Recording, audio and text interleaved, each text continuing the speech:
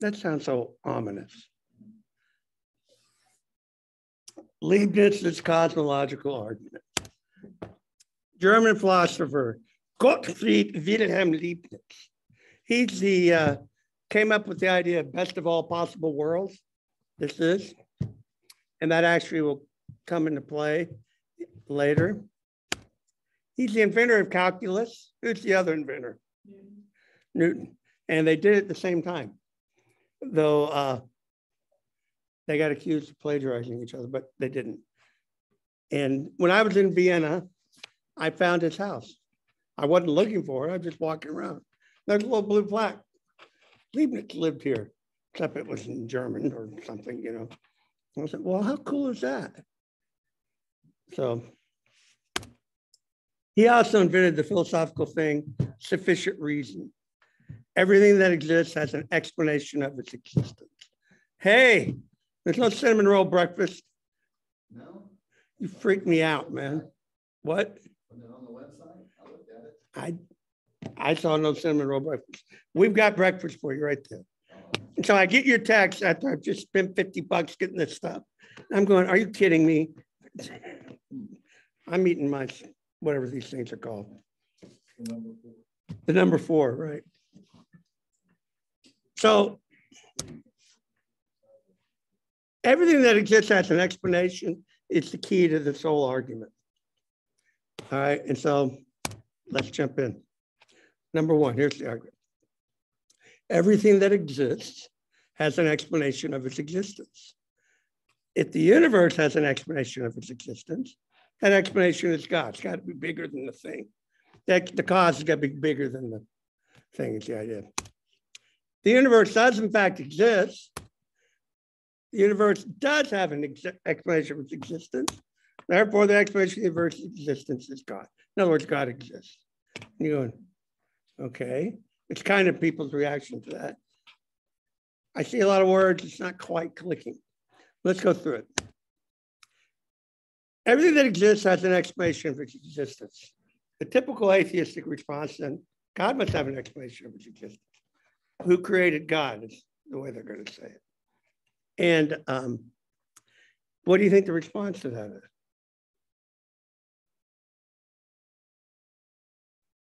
What's your response to that?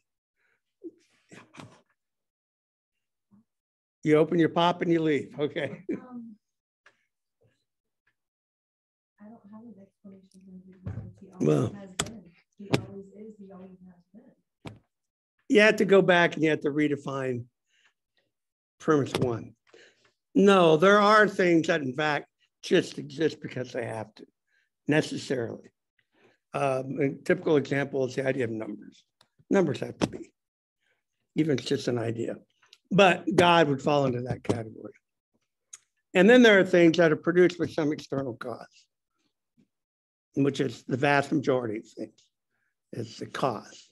So we have to go back and rewrite premise one. Everything that exists has an explanation of its existence, either in the necessity of its own nature or an external cause. It starts, when you first encounter this, it sounds a little bit like special pleading. It doesn't, it's not, but special pleading is you make it, well, it's true except for this particular case that I want to deal with. Well, God must have an explanation of its existence. But whatever caused God would be God. So if you came up with a cause for God, that would be God. And so therefore, it's circular. You end up with there is a God. Because if your definition of God gets caused for something else, that turns out to be God. God doesn't have a cause by definition. And you can see why atheists. So back to premise one. Size does not matter. What is he talking about? So you're walking you've heard the argument, you're walking on the beach and you find a watch. You know, this is not that. I've never heard that. Oh, you're walking on the beach and you find a watch. It's natural to assume that doesn't look like a rock. That looks like it's manufactured and it has function. So there's a cause to that watch.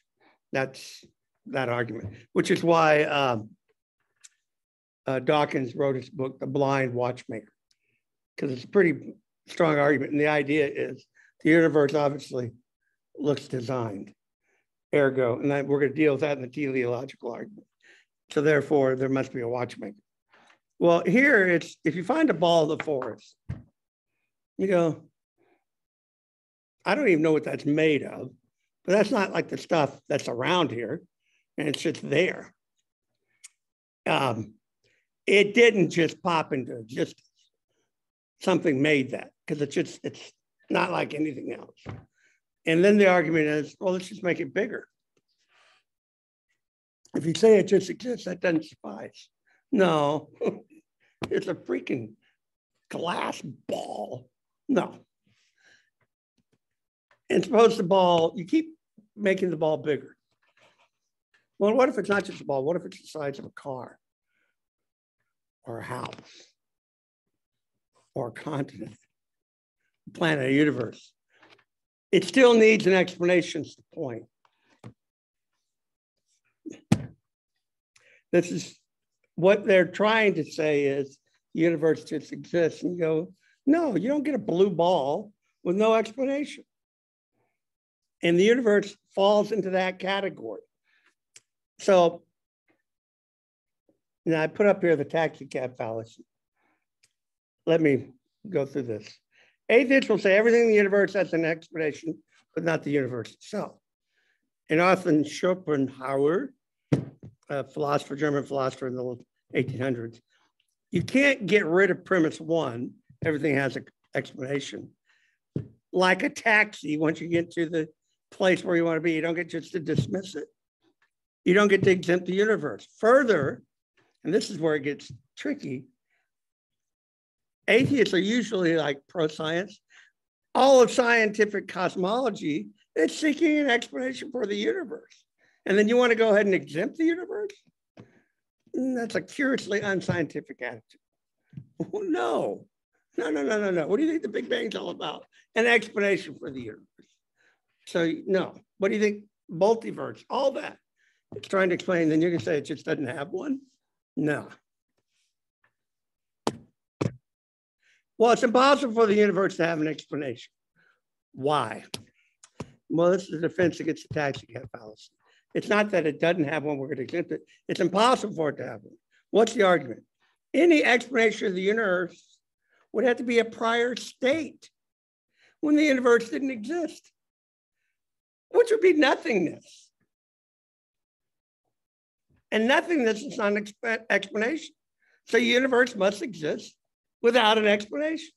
Well, no, you don't get to do that because you're assuming that the universe is all there is.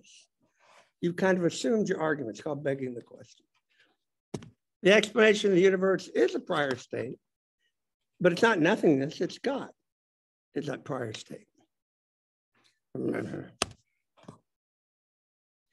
Moving on to premise two. And I love Matt, he's just sitting there. Why am I here? Why are we doing this in Sunday school? Can't we talk about the problems of teenagers? Okay.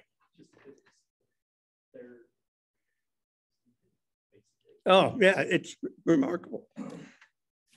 If the universe has an explanation of its existence, that explanation is God.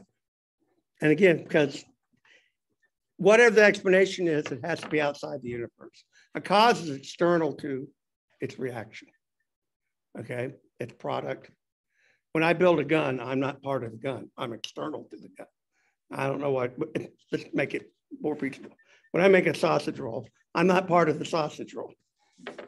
I used to do this at Oreo. All my examples were violent. Students would go, why do people have to die in your examples? Atheists argue that if atheism is true, the universe has no explanation of its existence. This is their argument against premise one. The universe just exists. In other words, if atheism is true, ergo there's no God, there is no explanation for the universe.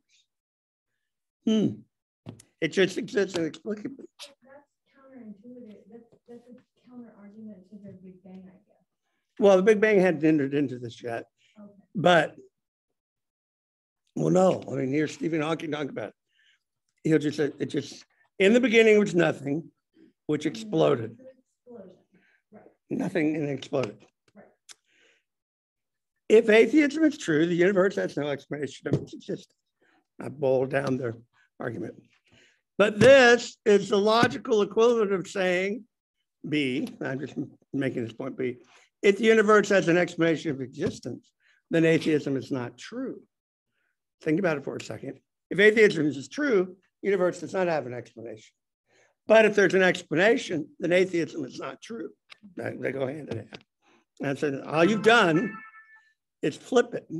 I said, you can't affirm A and deny B. You can't say, if atheism is true, the universe doesn't have an explanation, but then say, well, if there is an explanation, atheism is false.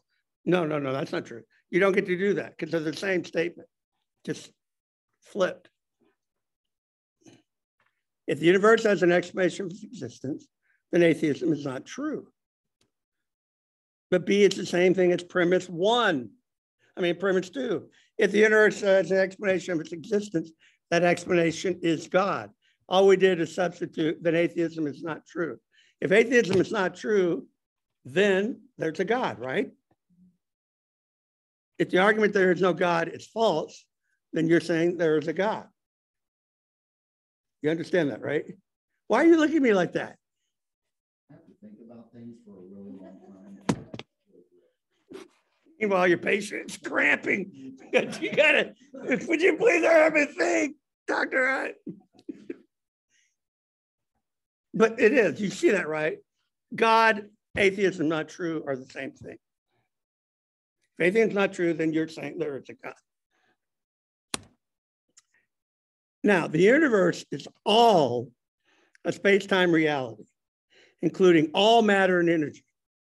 It follows that the cause of the universe must not be that. It's got to be external to that. Okay, I said that earlier, but do you see that? It's got to be non-physical. It's got to be immaterial, because it's not matter, being beyond space and time. It's either an abstract object, like a number, or a transcendent mind. Well, the number 7 doesn't cause anything. So it's a transcendent mind, which is what the Christian explanation, in fact, most theistic explanations of God are. The cause of the universe must be a transcendent mind. So the atheist goes back to premise 1, everything has to have an explanation, and withdraws his objection. And he says the universe exists by necessity of its own nature. Because remember, those are the two options.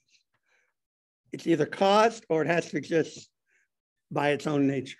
And so they want to come back and say, okay, yeah, the universe exists by necessity of its own nature. Gotcha, buddy. What? In other words, it's always there. Right. Our response, but the universe as it is does not exist necessarily, since different elementary particles could have existed. This is not immediately clear. You can imagine our universe with different particles. Instead of quark, something else. Something else. And so it's not there's no necessity the universe that we experience that has to be here. So it could be a different universe, and at which point then it doesn't necessarily have to be here. It has to be an object of creation. Are you following that? Brooke's nodding her head. Okay. If no other universe but this one as it is could exist, but we can imagine one where that's simply not the case. So premise 1 stands. Everything that exists has an explanation of its existence, either the necessity of its own nature, which doesn't include the universe, or in an external cause. So now we're down to this. If the universe has an explanation of existence, that explanation is God. The universe exists. The universe is not there necessarily of its own being, so therefore it has to have an explanation of its existence. That's point 4. This follows from 1 and 2. It has to have an explanation. That explanation has to be God. And the reason why it follows is because we're saying it's not in the necessity of its own nature. It has to have a cause. And any cause of the universe would have to be God by definition. Therefore, the explanation of the universe's existence is God. And that follows from 2 and 4, or 3 and 4, actually. But I typoed. I wanted to say, no, I got it right, 2 and 4. And we finished in record time, 10:07. So you guys can go. Well, next week, we're going to do the Kalam cosmological argument, which is actually simpler than Leibniz's argument. And we'll see. But this is, the cosmological argument is powerful. Yeah, either the universe exists because it has to, or something caused it. And once you have something caused it, the only thing that could cause the universe would be God. I think that's why they're pushing the multiverse. All that, exactly. Right. Because if they can, you know, prove the multiverse whole situation, and they can get that going, then it would be like, well, why would God have created this one and these? Because by having multiple universes, then it proves that. Well, with the multiverse, they're usually trying to say the universe has always existed. And it's only that our specific one has a beginning. Right. Believe it or not, we are going to deal with that eventually. But it really looks like gymnastics to try to avoid the obvious conclusion, especially since by definition,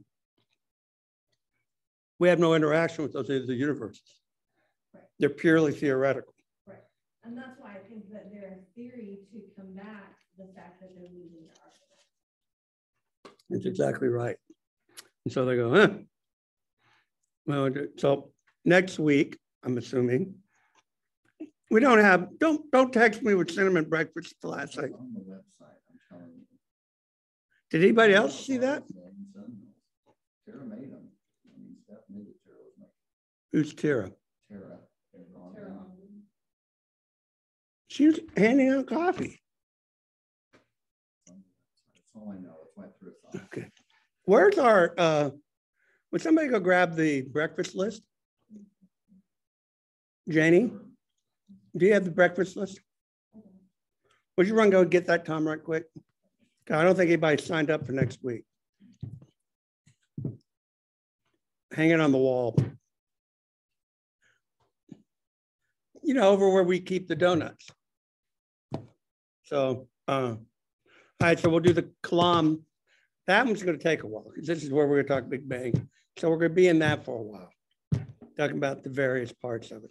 The argument itself is very simple, but talking about the different, all those things, because people are going to ask, well, what's this multiverse crap? What's string theory?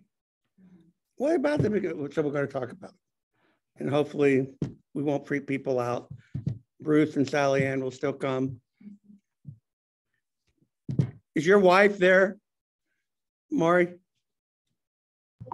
Where Yep. Yeah, everybody's here. Yep. Where are they? Good. I hope They're on the other side of the camera. Oh. yeah. You Yeah, hope was listening. I got the laptop on my lap with the wall behind me, but everyone else is here. Yeah, Is Teague in your class? She has had some of my science where we talked about the Big Bang and things like that. All right. So tell Teague that Janie's going to quiz her. Okay, I'll tell her to get brushed up for it. So Yeah. she's smiling. Okay. So next Saturday around 2 o'clock, well, we're just going to say 2. And Brooke is going to put us on the GroupMe page, the address. We'd over there. It's not going to take long. We're unloading one U-Haul. The smallest U-Haul they have. But apparently it's like furniture and stuff. Okay, so we need some manly men. And then we have Celebrate Recovery Saturday night that somehow fell in Renee's lap. It's going to be in Florida. I don't know how she's going to do that, but she's going to order everything online, she said. And I'm assuming Kevin will bring them. And then we'll come over there and do that. And then we have Sunday school. What did you? You want to see it? Anyone interrupt you? I don't think anybody signed up for next week. No, we don't have donuts for next week. Okay, apparently we're gonna do cinnamon roll. Anyway, donuts is open if anybody wants to volunteer for that. Now you guys should stay at the lake all summer. Yeah, for weekends. Yeah, the kids work Thursday through Sunday, so we're here those dates. And when I'm not traveling, they're in Tulsa Monday through Wednesday, kind of thing. But this week we've actually got Jennifer's family is visiting. They arrived today, staying for the week, and so I'm going to see if I can work out being there on Saturday to help out with Celebrate Recovery and the movie. Oh. Yep. So I'll see if, Okay. if we can get that out. All right, well, let's close with prayer. Sally Ann, wait, no, I can't call on your mom. She doesn't like to talk. Though she's gotten more comfortable, She likes to point out when you're pulling into the parking lot because she has you on her Find My Phone. So, Jeff Hunt, would you close us in prayer, please? Lord, thank you for this time we could spend this morning learning more about you and some of these challenges that we face. Those who have struggles believing in you and your existence. Give us wisdom, give Don wisdom as he tries to explain these things to us. Help us open hearts and ears to learn and really be able to answer these questions when we're approached. Truly questioning and want to know. And give us wisdom, give us love, and bias against these folks because they disagree with what we believe. Guide us now throughout the rest of this day with Pastor Daniel. Just be with each one that is here, those that can't be here, and just give us a wonderful Sunday. Amen. All right, so we'll call it a day. See y'all next week. Thanks, Don. Yep.